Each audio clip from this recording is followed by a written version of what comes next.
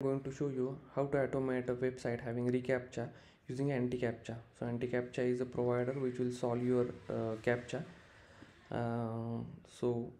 This is the website that I am going to show you how to solve the captcha. So I have created an automation script which will try to visit this website and tries to submit this button and solving the reCAPTCHA.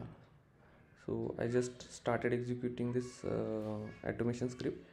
Now my script is trying to find the token using that anti-captcha, and it will try to submit the page.